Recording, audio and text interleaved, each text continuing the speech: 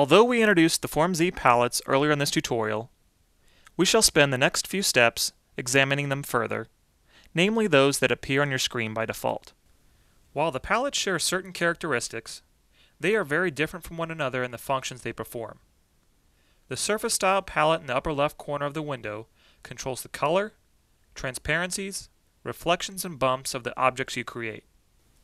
The Coordinates and Prompts palettes in the upper right and lower left corners respectively are somewhat similar in that both track the cursor's position on the reference plane.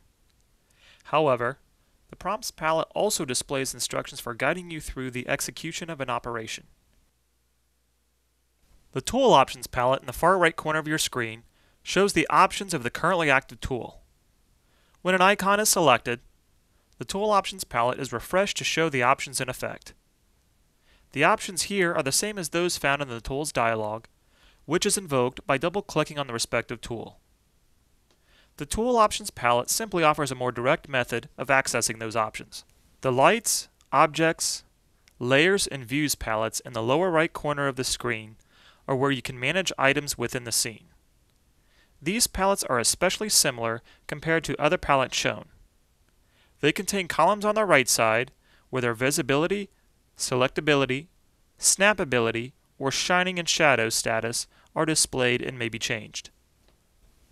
Each of these palettes contains a dialog that can be invoked by clicking on the name row within the window. The dialogs for the palettes contain a number of options, as shown in the Lights dialog we have invoked as an example. Here we can add, subtract, or edit lights within the scene. The last of the palettes that appear in the default setting of Form Z is located at the bottom of the screen.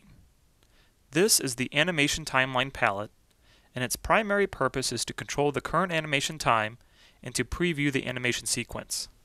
In addition to the Lights, Layers, Objects, and Views palettes we mentioned a moment ago, many of the other palettes contain dialogues. A shortcut to invoking the palettes as dialogues is by selecting the Option key on the Macintosh or the Control and Shift keys on Windows and clicking anywhere in the respective palette. By now, you have probably noticed that any measurements you have seen in either the Prompts or Coordinates palettes have been in English units, which are in feet and inches. This is the default setting in Form Z, but can easily be changed if desired in the Project Working Units dialog. The Project Working Units dialog can be invoked a couple of different ways. The first method can be accomplished by selecting Working Units from the Options pull-down menu at the top of the screen. A second route is the keyboard shortcut. Press the Option key on Macintosh or the Control and Shift keys on Windows while clicking anywhere in the Prompts palette. Once you have the Project Working Units dialog invoked, notice you can select the size level of the default values, the type of measurement, in English or metric, and its accuracy. Here we will select the metric option and observe how this affects the reference plane. Notice how the quadrants on the reference plane are divided differently. This is to accommodate metric units. Also observe the numeric values in the Coordinates palette are in centimeters. So far we have discussed the menus, tools, and palettes that are comprised in the Form Z interface.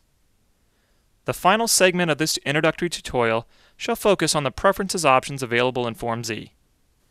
In order to avoid configuring your desired settings every time you launch Form Z, you can save and recall those preferred configurations through the Preferences dialog that can be invoked through the Edit or Form Z Render Zone Plus pull-down menus at the top of your screen.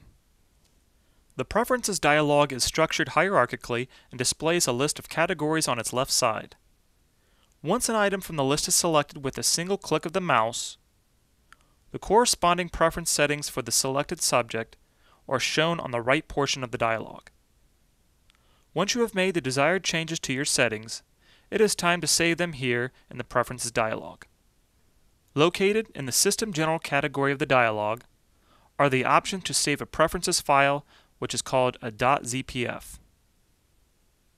In the Project General category is where you can save your current Form Z project and all its current settings as a template project, meaning that you can instruct Form Z to pick up the settings of this project for future projects. To learn more about saving your preferences and settings, please refer to section 3.2.7 of the User's Manual. In addition to the Preferences dialog, You can further customize your Form Z workspace by customizing its key shortcuts. Recall that key shortcuts are a combination of keystrokes and/or mouse clicks that perform actions which would otherwise be initiated from a menu item, a tool icon, or a dialog.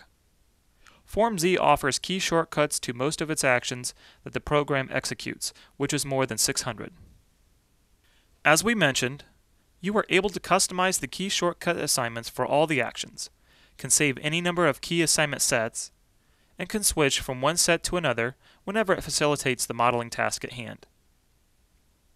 Selecting the Key Shortcuts item from the Edit pull-down menu invokes the Key Shortcuts Manager dialog, where the key commands can be customized. For more details about how this can be done, please consult Section 1.9 of the User's Manual. This concludes the Form Z Introduction tutorial.